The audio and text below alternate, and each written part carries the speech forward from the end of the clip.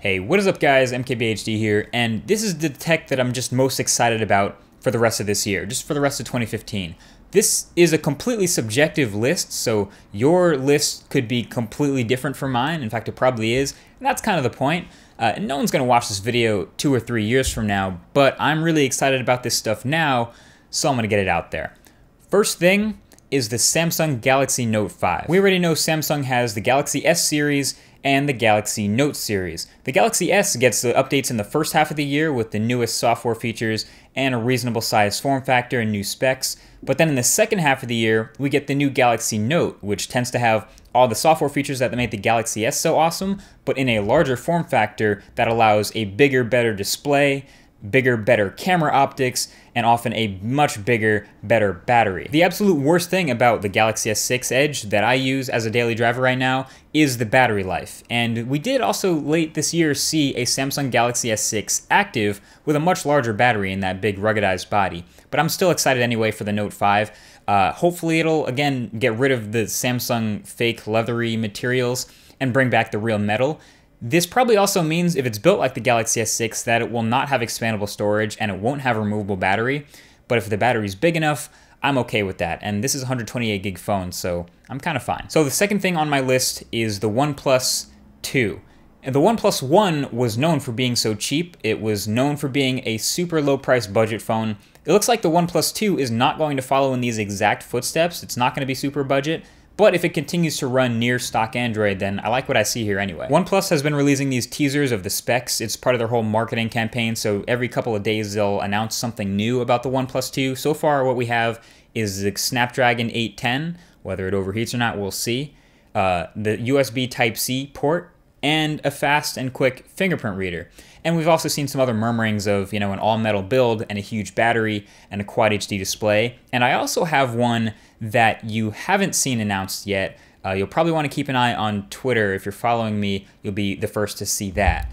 #hype. But this OnePlus 2 is shaping up to be not really a phone that OnePlus 1 owners upgrade to, but more of a new, sort of closer to a normal flagship, and may even have multiple versions of it. We've seen rumors of one with 4 gigs of RAM, and one with 3 gigs of RAM, and possibly a mini version that hit multiple price points. It's a bit more traditional, but it's still from a company that's kind of shaking things up. So the number 3 thing on my list is the next Nexus.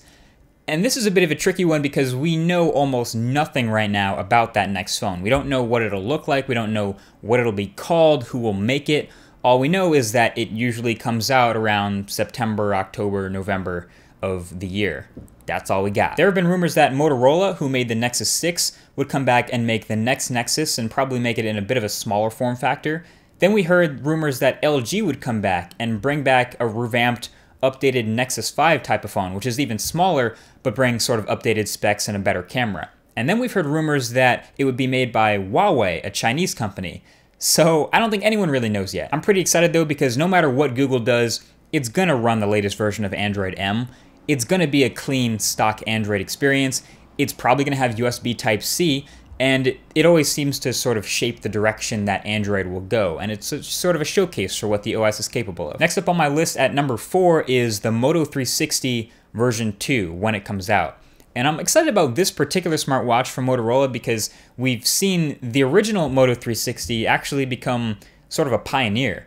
It was one of the first smartwatches to come out last year, and it was the one that really got people talking about smartwatch design. Ever since then, dozens of Android Wear smartwatches have come out, and they're all pretty similar in terms of specs, and they're all running near identical software, but the thing that separates them all now is their design. It's how they look on the wrist. Some of them are much closer to a traditional timepiece look, while others gravitate more towards a super sleek modern look. Now we have things out like the Apple Watch and Pebble Time, and things are starting to branch out and design is starting to shake up a little bit. So I'm now curious to see what Motorola is going to do with the second generation of their smartwatch, which I'm pretty sure is going to be coming out in the second half of this year. And last but not least on my list is the Sony RX100 IV.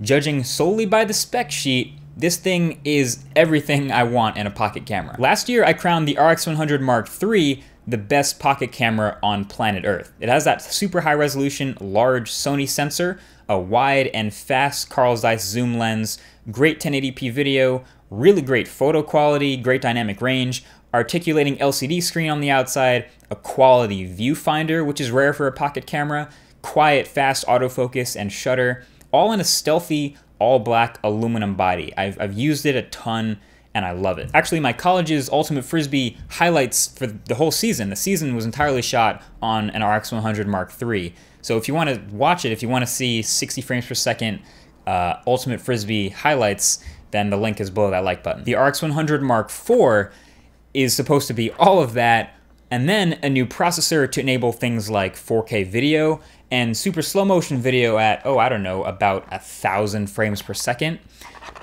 Pretty excited to test this thing out. So there you have it. If you thought the first half of this year was awesome, that doesn't make sense. I didn't think of an outro for this video. That's it. Thanks for watching. If you have any other things for tech that you're excited for the rest of this year, feel free to leave it in the comments section right below that like button, and we can talk about it. Thanks for watching, and I'll talk to you guys in the next one. Peace.